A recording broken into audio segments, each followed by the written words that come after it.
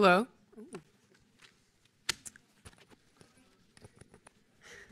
So just some quick announcements before we get started today. If you haven't checked out of your hotel, please go to the registration desk right at the beginning of the coffee break, and people will shuttle you back and forth and have you do that. If you never signed in at all, we really need you to do that, so just also head to registration desk and sign in. Most of you guys have, but just if you haven't. If you want a van to the light rail, you can sign up at the registration desk, and posters were taken down last night, stored at the registration desk. Also, you can put luggage at the registration desk. Like, if you need anything, I guess just go to the registration desk, is what it seems like. So, yeah.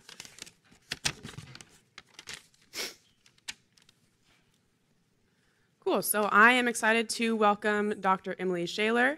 She is the Science and Education Program Manager for the National Suborbital Research Center at the NASA Ames Research Center. Emily received her PhD in Planetary Sciences from the California Institute of Technology and her BA in Physics and Geology from Dartmouth College. Prior to joining NASA, she worked as a Hubble postdoctoral fellow at the University of Hawaii and University of Arizona. Emily's research as a planetary astronomer focused on using large telescopes around the world to characterize the surface composition and atmospheres of small bodies and moons in the outer solar system. Throughout her scientific career, Emily has always had a passion for education and outreach. She joined NASA in 2011 to coordinate educational programs for the NASA Airborne Science Program. In addition, Emily directs the NASA Student Airborne Research Program, also known as SARP. It's an annual summer internship for around 30 undergraduates who get the chance to join a onboard flight in Southern California, collecting data on the Earth, ocean, and atmosphere. And then a quick little note, Emily is also a runner and a certified ballet bar instructor, so that's pretty cool. So without any further ado, please give a warm welcome to Emily.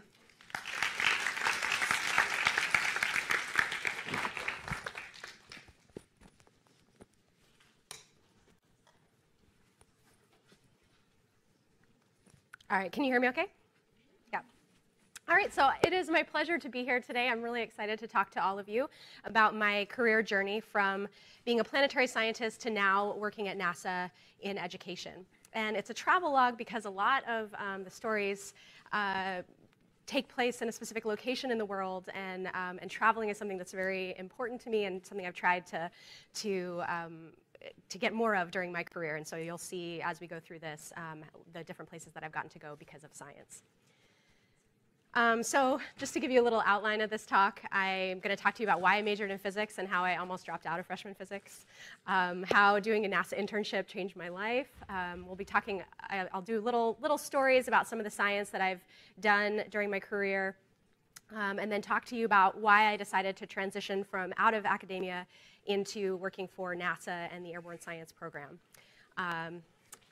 So to start, I grew up here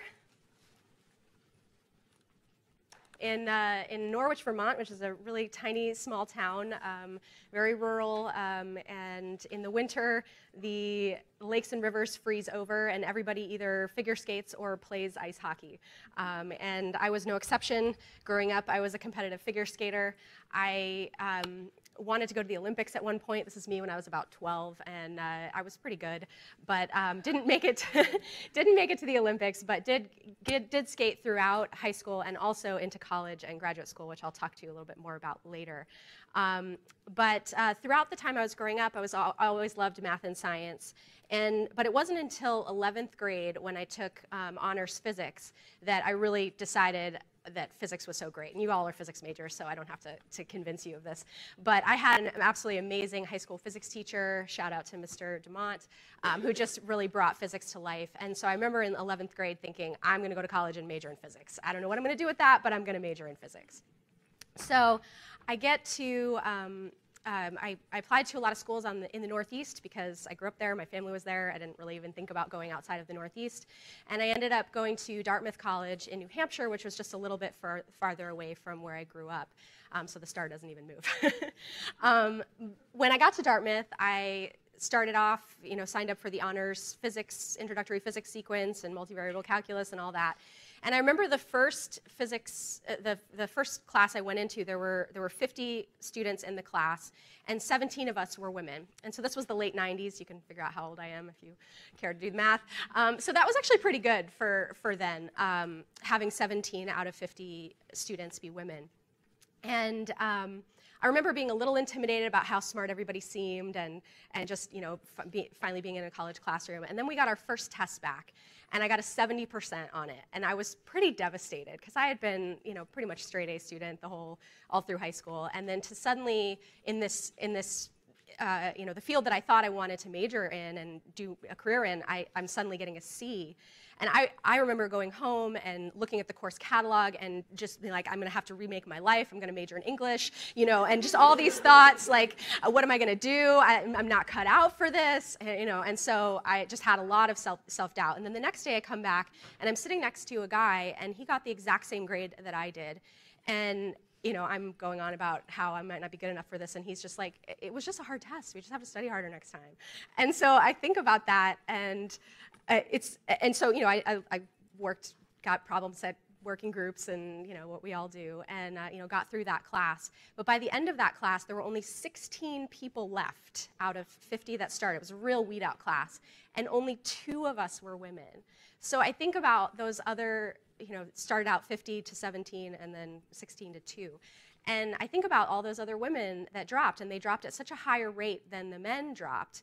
And I feel like it was because they had those self-doubts like I did. And I'm just really fortunate that I decided to stick it out. And I think about those other women and what they might have done if they had stuck it out too. So so never let a bad grade derail you from what you think you want to do. So I'm going through college, things are going better in my physics classes, and I still don't really know what I want to do with a physics major. I know that I really enjoy the classes now. I was really liking some astronomy classes that I was taking as electives, as well as geology classes. And I applied to a NASA internship between my junior and senior year. And this came about because there happened to be a flyer posted in the department physics hallway. You know, the internet was really just beginning at those stages, so you had to actually go to the Career Center or see a flyer or something like that. And so I applied for this internship out in California called the NASA Astrobiology Academy. I didn't really know much about astrobiology, but the project that I was going to be working on was studying the spectra of Leonid meteors as they were coming into Earth's atmosphere. And so the reason that this is interesting and has astrobiological implications is we know that comets contain organic material on their surfaces. And the question that we had back then was, does any of that organic material survive entry through Earth's atmosphere? And this has implications for origin of life studies, because at the time of the early Earth, the Earth was getting bombarded by a lot more material. And so the question is, could some of that organic material that seeded life have come from cometary activity? So during the summer, I just basically analyzed data that had been taken by my PI at Ames, and I learned how to use IDL and program and things like that. And it was a really great summer internship experience. And in addition to doing this, you know, analyzing the data that my PI had taken of spectra of meteor trails, he was planning for the 2001 Leonid meteor shower. So it just so happens that every about 33 years, because of the orientation of the Earth and the debris trail of the comet that is responsible for this annual meteor shower, the Leonids, the meteors are very, very good, and good being there's a lot of them. And so it was predicted that there was going to be 1 meteor per second for several hours. So that's meteor, like really amazing in 2001. And so he was coordinating this aircraft campaign. The peak of the storm was going to be over the Atlantic Ocean. And he was coordinating a campaign using a NASA aircraft to fly at 40,000 feet, fly around, and then have this airplane have telescopes pointing out of the top of it to take spectra of the meteors as they were coming in, which was pretty cool. And so I wasn't going to be involved in this, but I helped him a little bit with the planning of it, because I was already going, it was in November, and I was already back at Dartmouth College. So I go back to Dartmouth College for my senior year, and then September 11th happens. And all of you are probably too young to remember, but it was absolutely just everything changed at that point. And specifically with regard to NASA centers, military bases, security was much more strict than it had previously been. Oops, this is falling. Than it had previously been. And so my PI, Peter Jenniskens, the one who I'd worked with on this Leonid project, he's Dutch. And they were not going to allow him to fly on his own mission because he was a non-US citizen. And many of the other people who were involved in this aircraft campaign to study the Leonids were also non-US citizens. So I'm back at Dartmouth my senior year, November 1st, and I get this call from Peter, and he's like, hey, can you come out to California and operate a telescope with a spectrograph and fly on this mission? I was like, yes, yes, I can. I'm a warm body with a US passport. Please sign me up. And so I flew out to California, and Peter was restricted from even going on base at Edwards Air Force Base, where the plane was stationed, and so we practiced in the lobby of the hotel setting up the telescope, and I was so nervous, and so we took off and we flew over the Atlantic Ocean for 12 hours, and it was absolutely spectacular. The meteors were coming down at the predicted rates, so we were getting tons and tons of spectra, and I was just so nervous, wanting to make sure that I did a good job.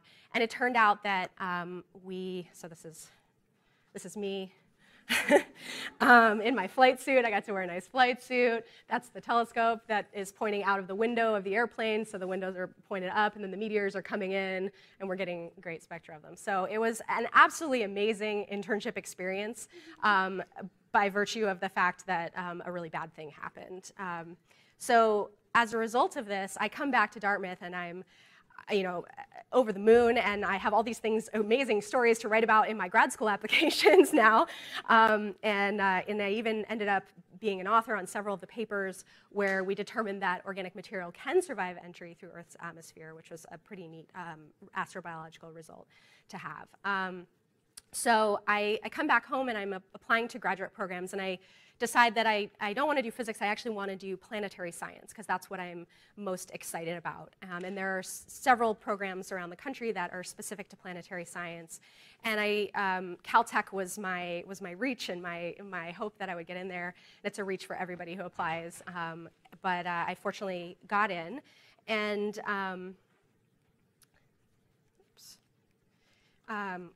oh yeah, and then we landed in Spain for the Leonid aircraft campaign, so now I'm adding to my travel locations. We'll go through here. So grad school at Caltech, I went out to California and again for grad school. And the great thing about a lot of planetary programs, and I know it's similar in some physics and astronomy programs as well, is that they don't want you to decide right away which advisor you're going to work with. For the first year at Caltech, you had to work with 2 different faculty members. And I thought going to Caltech that I was going to be a Mars surface geology person, because I was a double major in physics and geology. In the early 2000s, when I got to grad school, Mars was really exciting. There were all these spacecraft that were going there, and rovers were about to land, and things like that. And so I thought that I was going to be a Mars surface geology person. And I did one of my projects with Bruce Murray, who's one of the giants in that field. He started the Planetary Society with Carl Sagan, and was one of the people on the Viking missions, original missions to Mars. And it was really fun learning about Mars geology. And so I thought about, for my second project, what did I want to do? And I looked around at all the different faculty at Caltech. And I had done some astronomy, on the airplane, and then also at Dartmouth. And I thought it'd be really cool to use the Keck telescopes in Hawaii, because Caltech had time on these telescopes, a large fraction of time. And there were a lot of interesting projects that were going on. And mostly, I also just really wanted to go to Hawaii. So I contacted Mike. I started talking to Mike Brown, who at the time was a junior professor at Caltech, and he was not famous at all. And now he's quite famous because he discovered lots of objects in the outer solar system that were of comparable size, and in a couple cases, even in one case, larger than Pluto. And this forced the demotion of Pluto, and so he got all famous. And if you follow him on Twitter, he's at Pluto Killer or whatever. So, but this was all before that. He had not discovered. He had only just started his survey of the outer solar system to discover these Kuiper Belt objects out by Pluto. And so at this point, he had discovered a few of them, and we wanted to understand whether what the fraction of these objects that had moons was. So we went to Hawaii and used the Keck telescope to look at these Kuiper Belt objects very, very carefully to determine if any of them were actually binaries or if they had a little moon. And so that was my second project, and I just loved observing.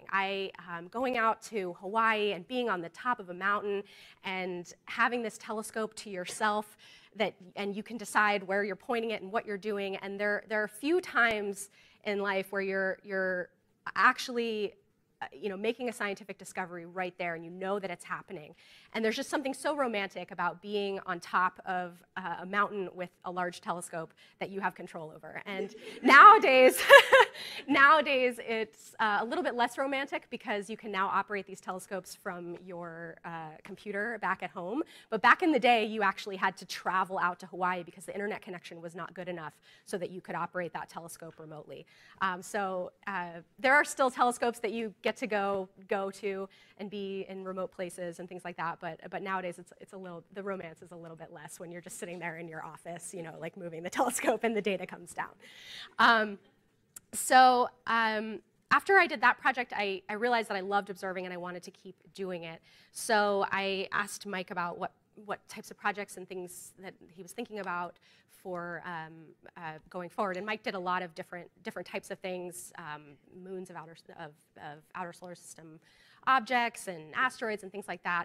But the really exciting thing for me was Saturn's moon Titan. And this is what I ended up doing my PhD dissertation on. So Titan is Saturn's largest moon. It's the only moon in the solar system that has a substantial atmosphere. The surface pressure on Titan is about 1.5 times greater than the surface pressure on Earth. Like Earth, the major atmospheric constituents are molecular nitrogen, but then that's where the similarities sort of end. The next most abundant constituent is methane, and then there's assorted hydrocarbons and nitriles that are formed by the photodissociation of N2 and CH4 in the upper atmosphere. And so for my PhD, what I wanted to do was understand the methane weather on Titan. And so to just step back for 1 second to just make sure we're all on the same page about just a little background about Titan. This is a phase diagram of water, so temperature in Kelvin, pressure.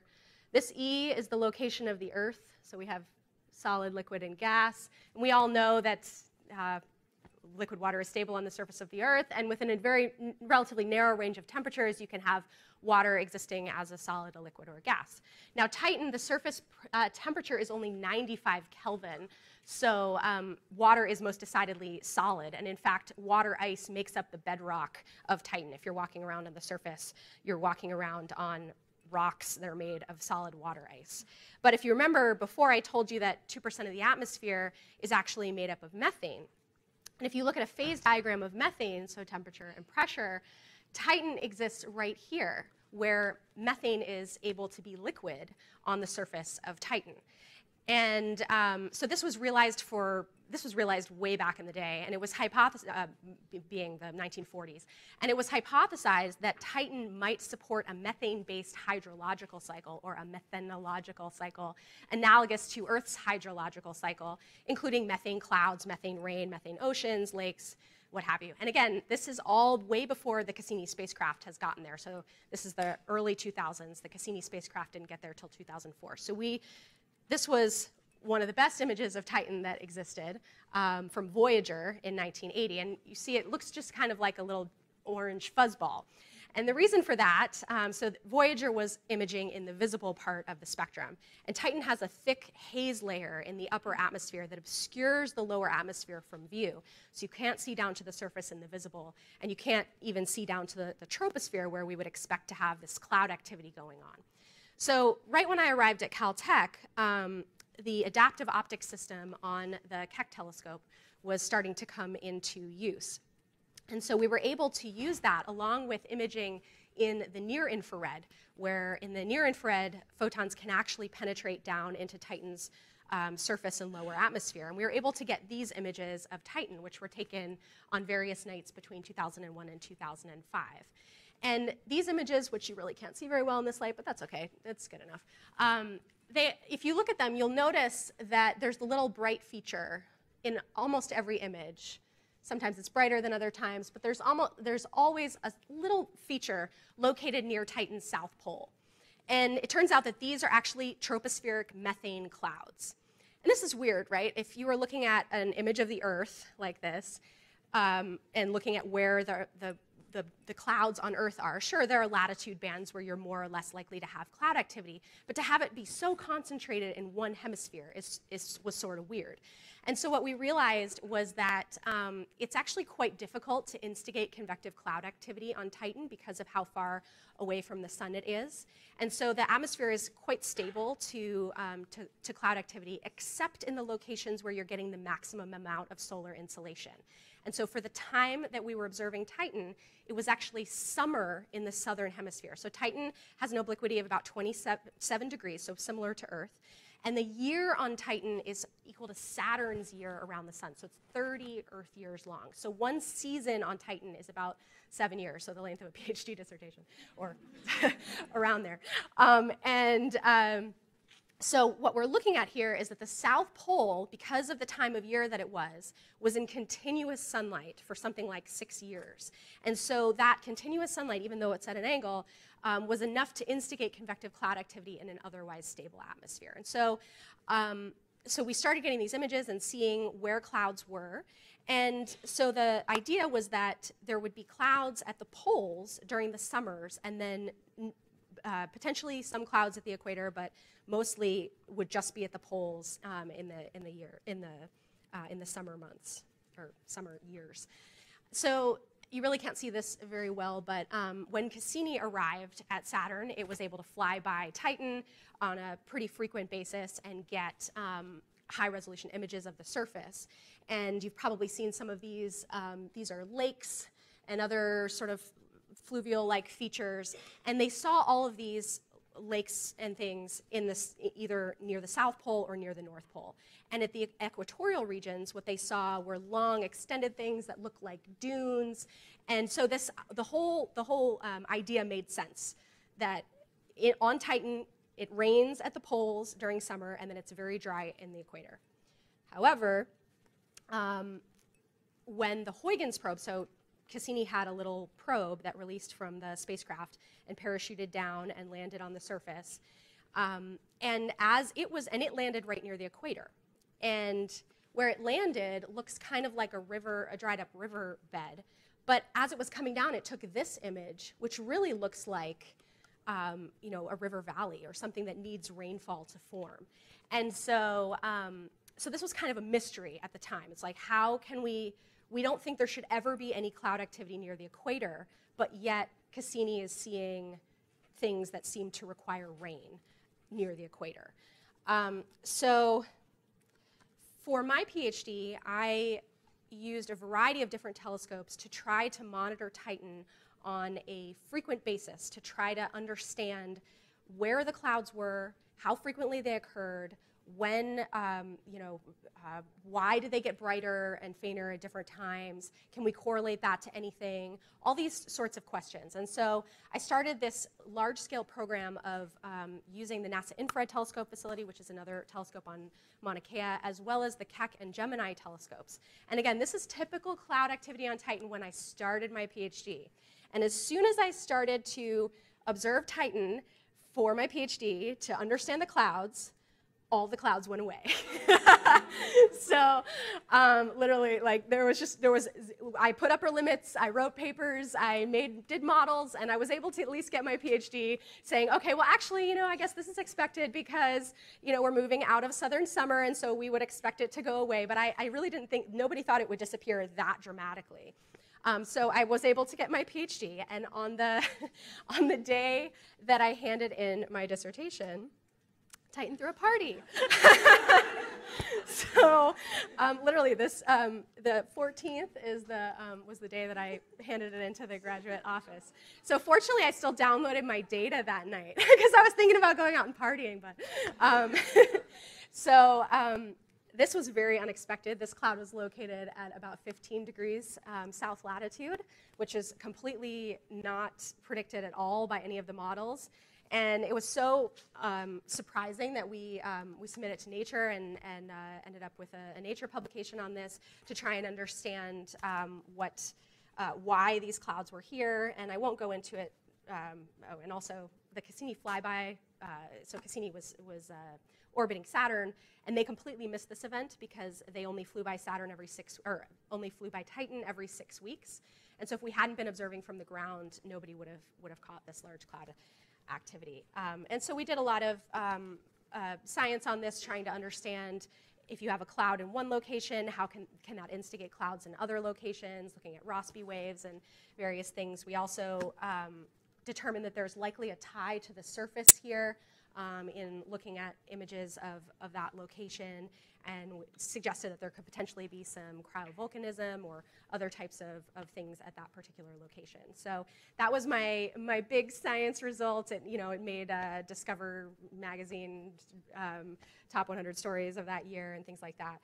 So that was really exciting to just be at the, and it was just, I happened to be at the right place at the right time with being able to observe Titan and take some of the initial measurements of understanding clouds on Titan.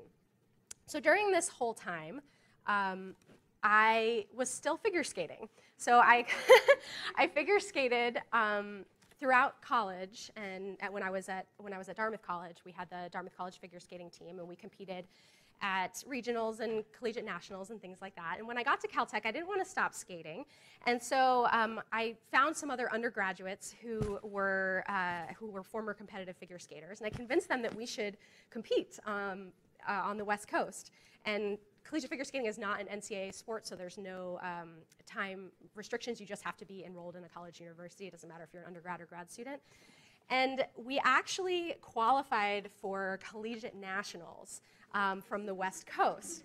And this is so crazy for Caltech to actually have a sports team that succeeded in anything. If you know anything about Caltech, the basketball team had something like a 260-game losing streak, which when they finally broke that losing streak, it was, they were very excited across campus. So the fact that our little figure skating team qualified for collegiate nationals caused actually the Los Angeles Times to write an article about us, the title of which was "Brainy Skaters May Have an Edge." And when the reporter was interviewing us, she was interviewing us because, and she was trying to get us to say things like, she would ask questions like, oh, well, are you good at figure skating because you understand the physics of it? And we would be like, yeah, sure, I guess, decrease your moment of inertia, increase your angular acceleration, stuff like that. And so she wrote the article sort of in that vein. And so that was all well and good. And I will note that at the time, I had a faculty member, not my advisor, come up to me and say, at Caltech, and say, oh, I saw you were in the Los Angeles Times. Too bad it wasn't for science.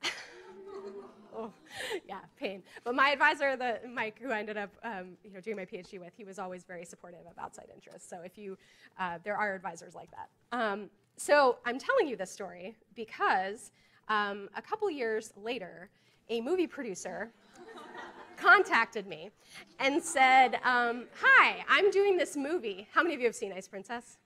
Oh my God. I'm so sorry. Okay, all right. Okay, so this movie producer contacted me. Now the anxiety is coming back.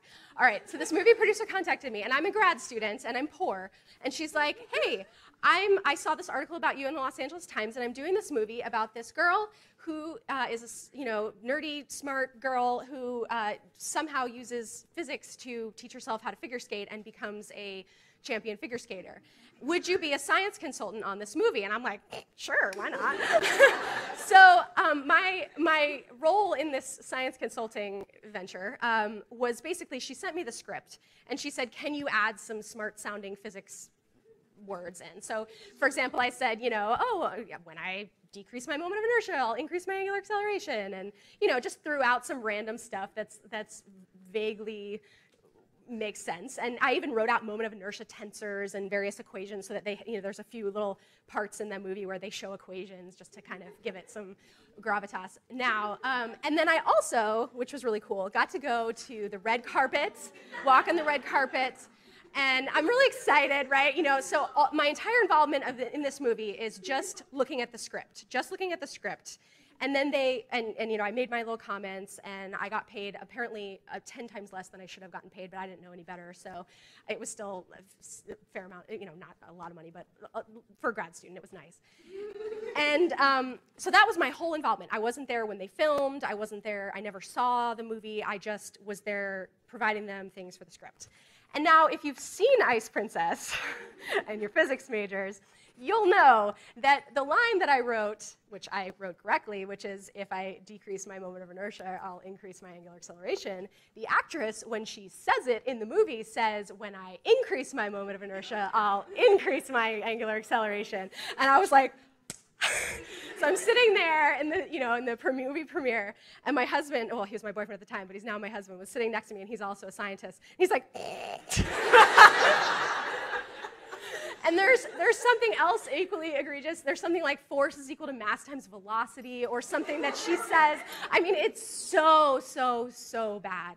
And for years, I had actual anxiety about this. I would get emails from physics professors, random physics professor at University of Virginia. Hi, my daughter watched this movie, and because I'm listed in the credits as the science consultant. And I was really disappointed with the science, and so I had this stock email that I would send. I'm really sorry, I wasn't involved, blah, blah, blah. So lesson learned, if you're ever asked to be a physics consultant, demand to see the movie before your name goes in the credits, okay? So, little short diversion there. All right, so let's go back to some science stories. So as I mentioned, my advisor was starting to get quite famous because he was discovering all these objects in the outer solar system. And if you remember those images of Titan being all boring, I was a little bit bored for some of my grad school experience. So I branched out and did some other projects, like looking at the surface compositions of these larger Kuiper Belt objects that Mike was finding. And in addition, we also had a really fun result, which was to try and figure out the mass of Eris. So Eris is this large Kuiper Belt object. And it's really difficult to know the sizes of Kuiper Belt objects because you have to make an assumption about the albedo. So you don't know whether it's super reflective or super dark. But for Eris, when Mike found it, even if it had 100% albedo, it was going to be the same size as Pluto. But plus or minus, you don't really know. And so it turns out that Eris has a little moon. And what does a moon mean? Yay, you can get mass. So what we did was we went to the Keck telescope, and we observed Eris and its moon. And then we come back the next day, and we take a picture of Eris and the moon has moved a little bit, and then it's moved a little bit, and then it's moved a little bit. And then, Kepler's laws, you can fit an orbit. So I have this science paper, which is probably getting a science paper for using Kepler's laws.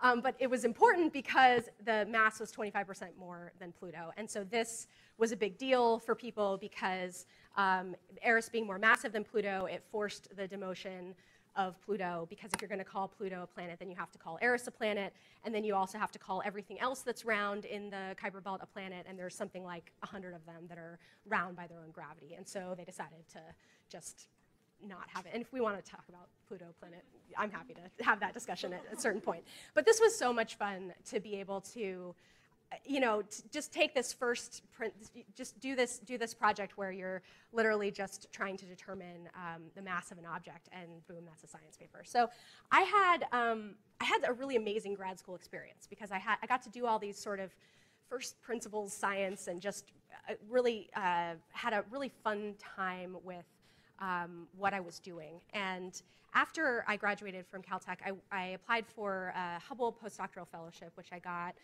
It's one of these prize postdocs where you can take it to wherever you want. And I took it to the University of Hawaii because I wanted to use the telescopes there because I had really enjoyed observing. And I really, I enjoyed the research I was doing. I was continuing with some of the studies of outer solar system objects like Eris and other large Kuiper Belt objects, continuing with my Titan research and things like that. But my heart throughout this whole process was in education and outreach. So I always, whenever there was an opportunity to go out into a school or talk to the public or do anything like that, I always really jumped at that chance.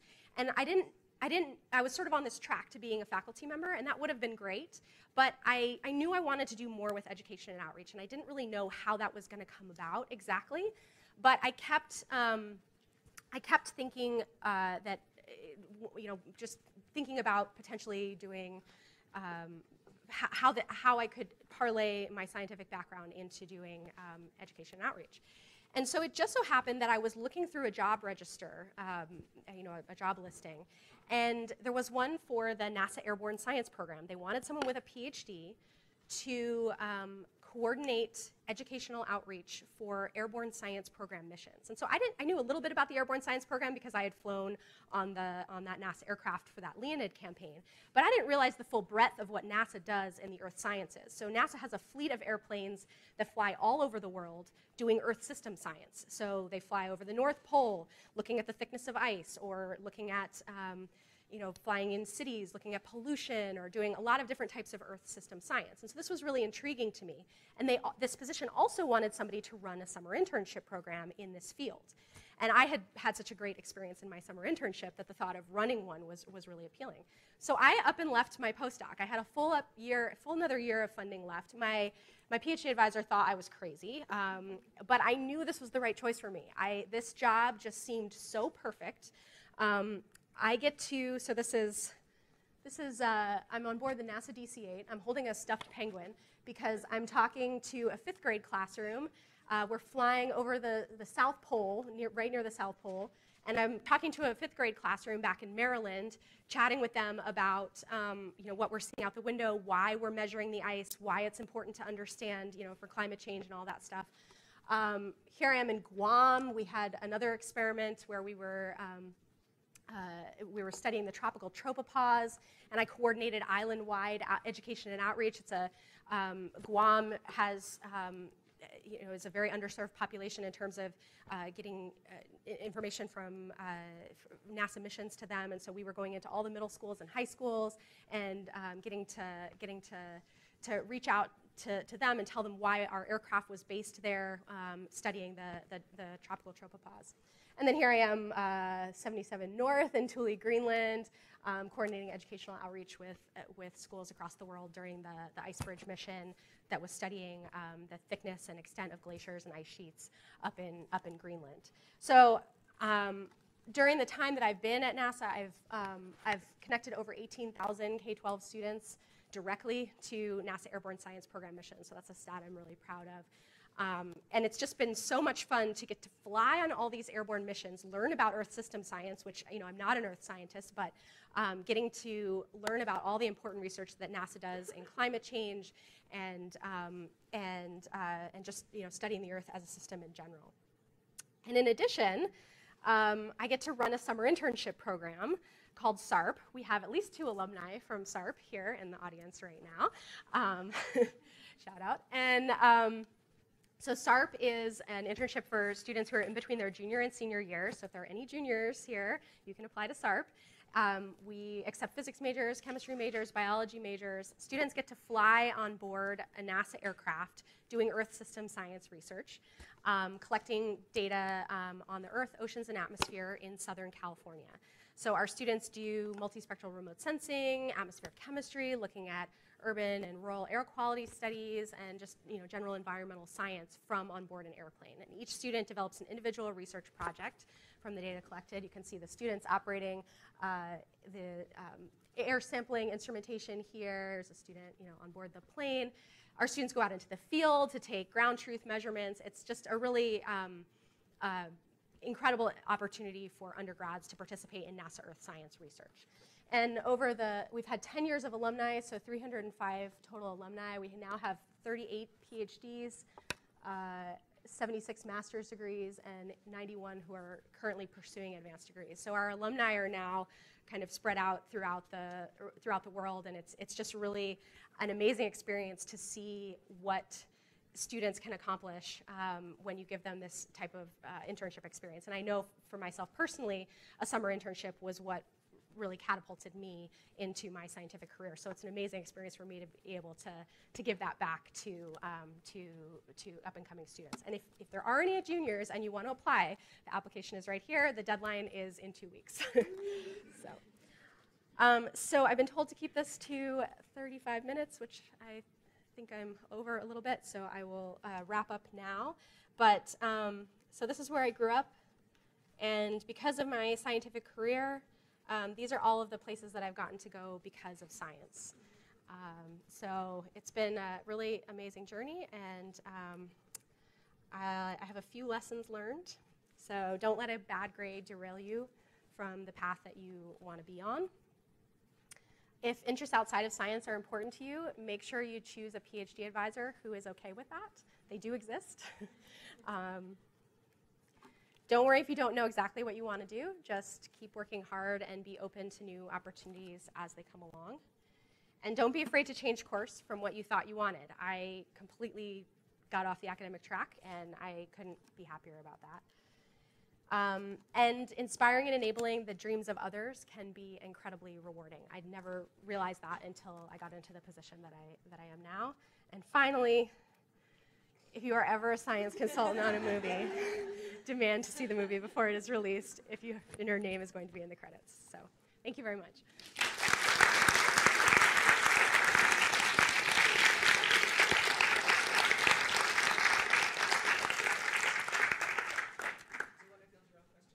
Sure, yeah. Yeah. Did you ever have a background in astrochemistry? No, not at all. In fact, that would have been useful for some of my Titan research. My chemistry background was, I took 2 semesters of it in college, and then I took 1 graduate level course on planetary astronomy that had some chemistry background. But that is a way into planetary science. There are people who come with a chemistry background and then do more chemistry-focused studies. Yeah. Oh, yeah, repeating the question. So the question was, did I have an astrochemistry background? And I didn't really. Yeah.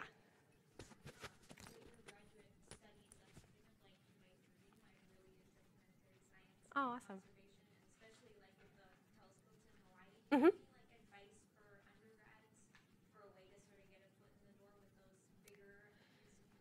Yeah, so if you know that you want to be an observer, I would recommend for when you're looking at grad schools, look at which schools have time on which telescopes. So depending on the way it works is schools buy time, or they were part of the construction of the telescope. And so for Caltech, we had 40% of the time on the 2 Keck telescopes. But there are other schools that maybe bought 100% of the time on some other telescope in Arizona or Chile or wherever it is. And so if you know that you want to be an observer, you want to have the most access to telescopes. And so I would basically really zone in on programs and schools that have telescope access. So that's all the UC schools have good telescope access. Caltech, University of Arizona, Harvard. I mean, there's many different telescopes all around the world. Even University of Central Florida now has a lot of time on the telescopes on the Canary Islands. So there's a lot of different places and different schools, and yeah. So yeah, telescopes. Yes. This is another broad sort of career-related question. NASA, any advice? Yeah, so any advice on getting into NASA? For me, it sort of was weird in that it just sort of fell in my lap. I saw this job ad, and it definitely helped that I had that NASA internship, because I was able to talk about, hey, I flew on the DC-8 and I did this. So I would say internships, intern.nasa.gov is now our one-stop shop for all NASA internships. That's undergraduate level, but also graduate level internships. Hopefully that website is still up. It may not be because of the government shutdown right now, but it will be coming back. Yeah, so I would highly recommend getting an internship, because that will get your foot in the door. Yeah.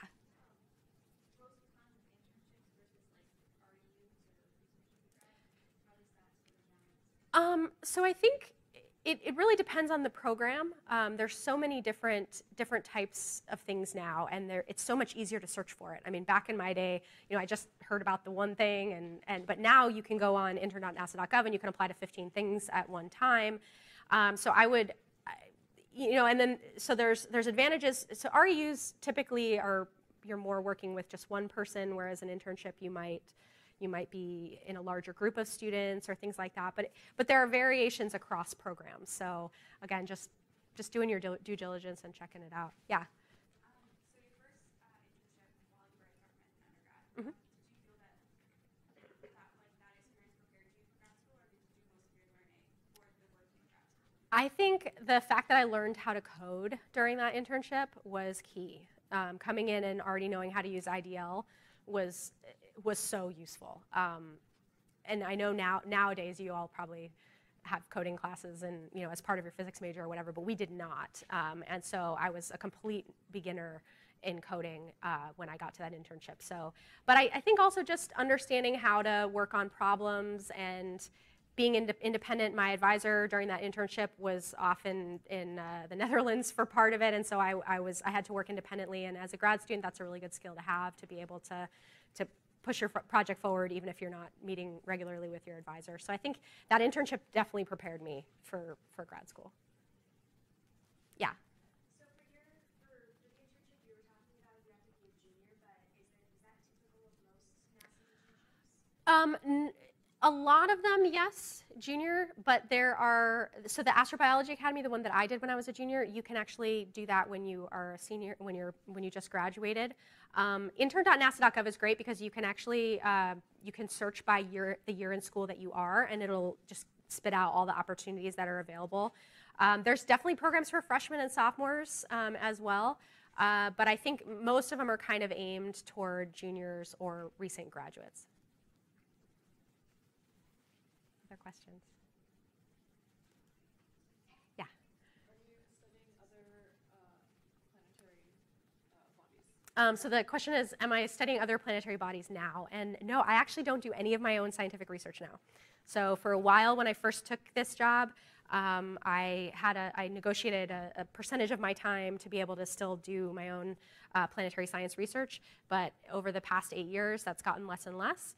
So I don't do any planetary science. And sometimes I do find myself quite wistful because I miss being at telescopes, I miss making my own scientific discoveries, but I really felt like I did what I wanted to do with my own science, and now facilitating the science of others is just as rewarding for me. So when I see, my students now, where did Maria go?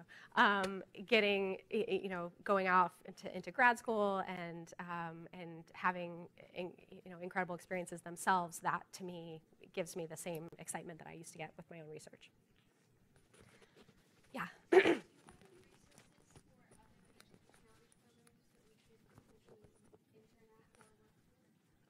Other education and outreach programs. So there are not a lot of internships that are specifically designed for education and outreach. There are some programs at, I know NASA Goddard, if you're interested in science writing and scientific visualization, making movies of various scientific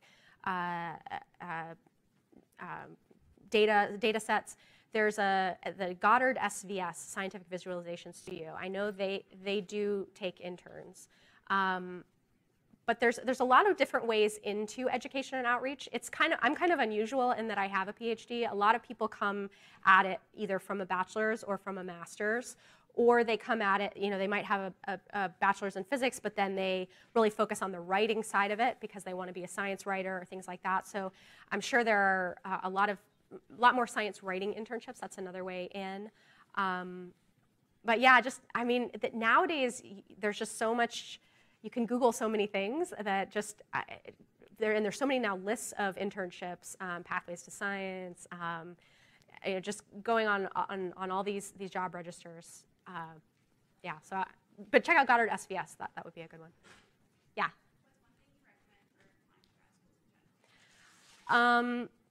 Really take time on your application essays. I know those are difficult to write and you feel weird because you're but I think having a well-written essay really matters, even if you're applying in physics. They want to see that you can write. And that and study for your GREs. Because especially just the general GRE, it's not, the math is like way, we're all physics majors, so the math is not comparable to what you do in your physics GRE.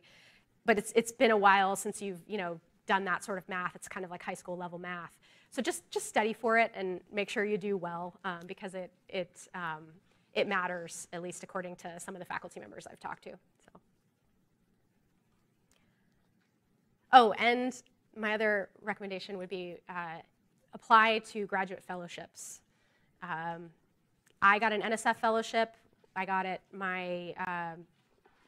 I applied for it my senior year at Dartmouth, not really knowing what I wanted to do, but wrote it anyway and ended up getting it. And I know now they have a rule about when you can apply, so you do need to think about when you apply. But having a fellowship in grad school is so great because you get paid a little bit more, so you can, eat a little bit better than ramen noodles, and and you have that freedom because all the faculty want to work for you because you're free, or work with you because you're free, so they don't have to use their grant to pay for you. So it's kind of like, it's this great position to be in when you go to grad school if you are able to get a fellowship.